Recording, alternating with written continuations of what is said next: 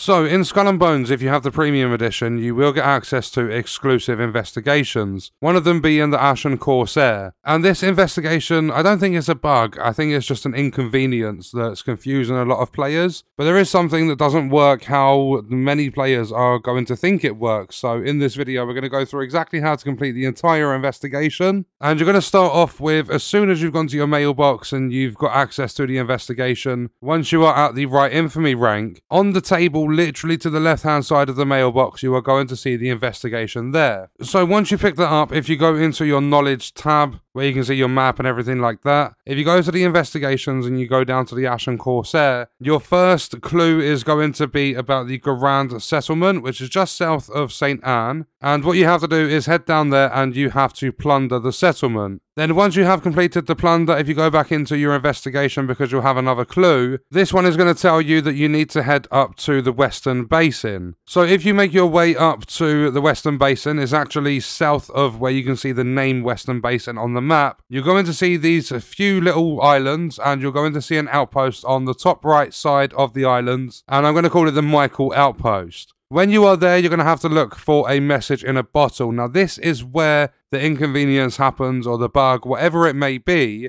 But upon reaching the Michael Outpost, I went to the north side of it and I found a message in a bottle. After looting this, absolutely nothing happened. There was no change to the investigation whatsoever. And from here, I spent about an hour and a half trying to figure out what was going wrong. And then eventually I thought, well, that might be the wrong message in a bottle. There might be a few. So I went and I looked through the rest of the islands, all of the waters in between.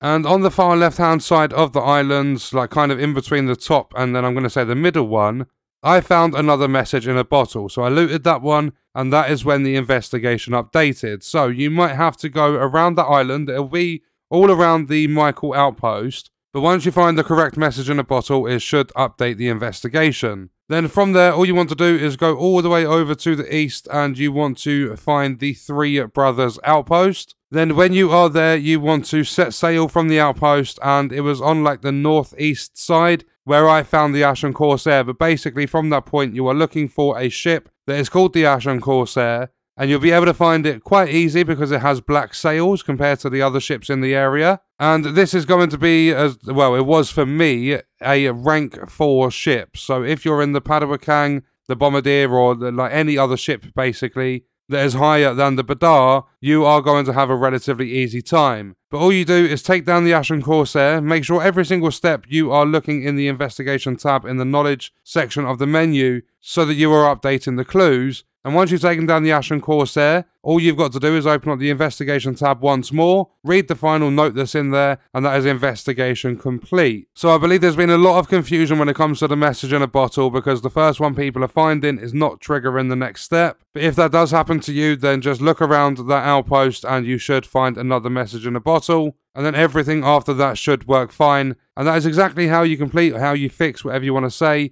the Ashen Corsair investigation of Skull and Bones. And what we're going to do is leave that video there. Let me know your thoughts and stuff about the investigations in this game in the comments. I will see you guys in the next one. I hope you enjoyed it. I hope it helped you out. Thank you for watching.